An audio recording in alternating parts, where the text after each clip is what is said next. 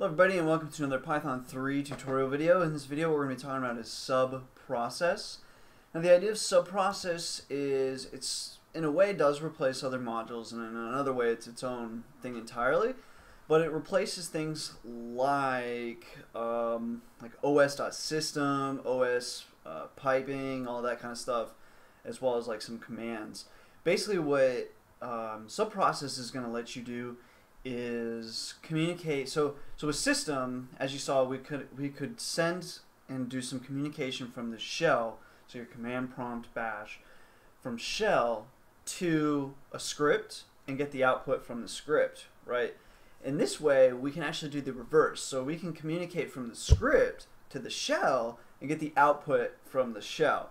So the best thing to do from this point is to just kind of go over it. Now up here I have a Raspberry Pi that I'm using, and then also I have just my regular this is my Windows 7. So depending on what operating system you're using, the commands that you run are going to be slightly different. I'm going to go ahead and let's see, cd desktop here, and then I'm going to cd into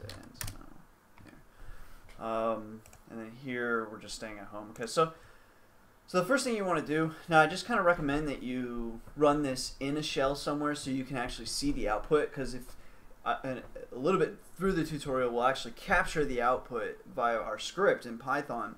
But to start, you're not going to always capture the output. So if you're following along in like an IDE at first, you're not going to see the results. So anyway, so it just makes sense to me, either cmd.exe or like some sort of shell, SSH, whatever. So anyway, with that, let's go ahead and get started. So I'll start showing in Windows, and then I'll show it in Linux. So if you're in Windows, to start a Python interpreter, you just type in Python.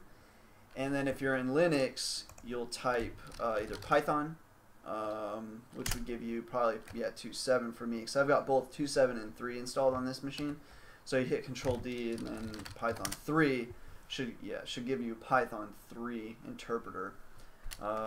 Make some space there.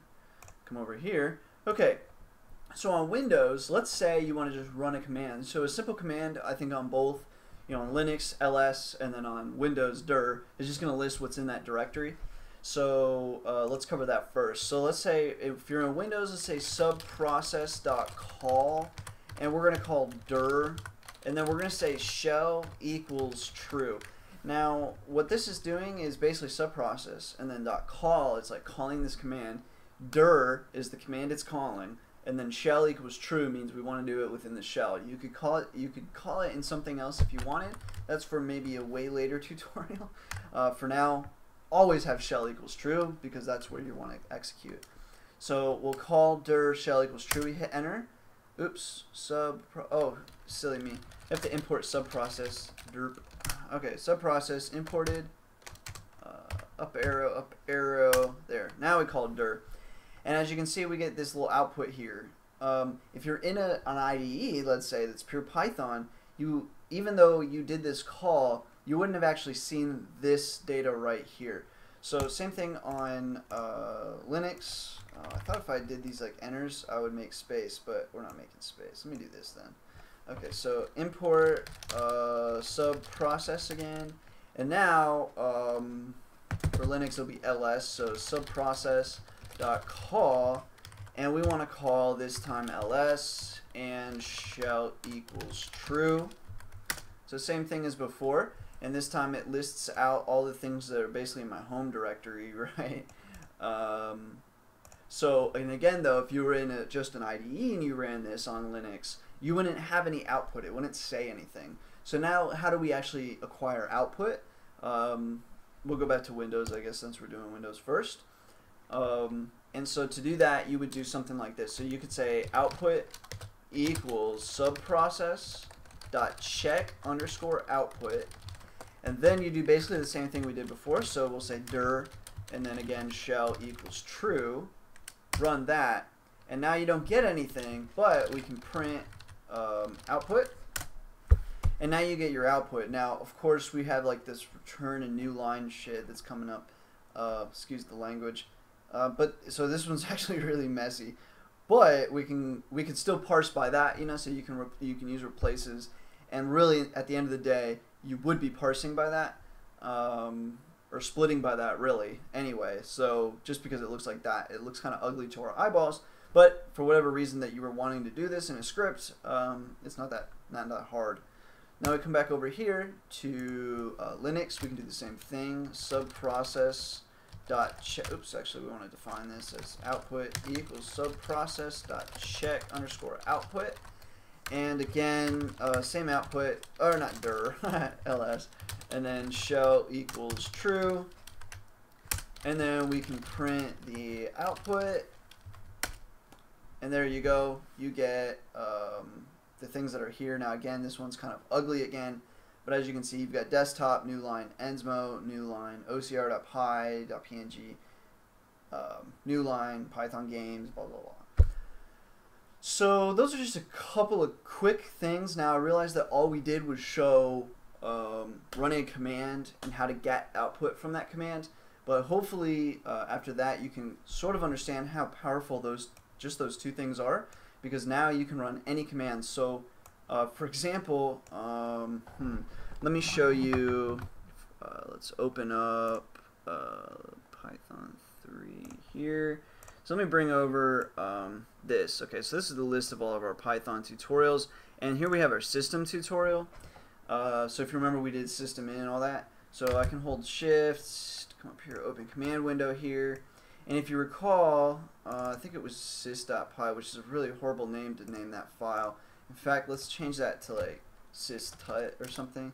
It never got us in trouble before, but if you ever like learning a tutorial, or learning a module, it's really easy to name the file something. Like, for example, when I was practicing like smtplib, I named it, I think, email or something .py, because I wanted to send an email with it. And that conflicts, right? And naming something sys.py conflicts with sys. So anyway, that's always a stupid idea. Anyway, so sys.tut now. And if you remember, if we ran Python and we did sys.tut.py, and then we said example, what sys.tut.py did for us was it used the sys.argv, and it would take any arguments that we passed through via the shell. So again, we're communicating from the shell to our Python script, and then in that Python script we're able to grab what the shell said. Now what we're showing is basically how to communicate from the script to the shell and grab what the shell said. But we can tie those two things together. So instead what we could do is we could go Python. So we open up Python, and now we're in this directory, right? So we're actually in the sys directory running a Python shell right now. And so what we can do now is say something like this. So import subprocess, and then we could say output. Actually, let's just run the command. So we could go subprocess.call, and then we can call Python. What would we call it? sys.tut.py, and then check this out. And then we run this in shell equals true again. Oh, oops. So anyway, check this out. Shouldn't have had those little spaces there, but that's okay. What we can do instead, ooh, this will be interesting. Let's see if I can get away with this. So if you remember, we had to encase all of that into quotes. Let's see if we can do this. Check this out. Ugh. Oh man, now I'm angry. So it's acting like these are all their own. You know, every space is a different argument normally. I'm trying to figure out how to do that. I mean, you could do like an undercase or underline, you know, or whatever. Underscore. That's the word. Man. Call Python.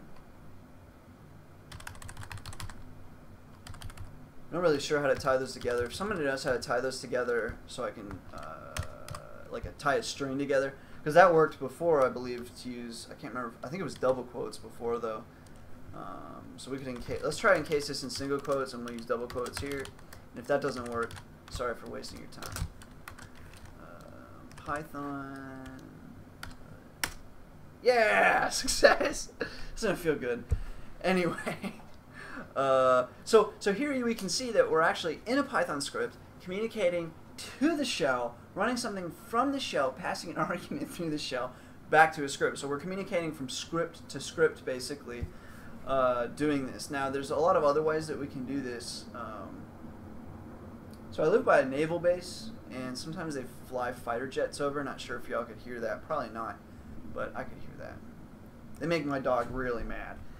Anyway, so here's an example of us passing Python systut, and then obviously we could do subprocess dot check underscore output, and then we could do the same thing again. So Python systut dot py. Whoa! Picture Neo when you say that.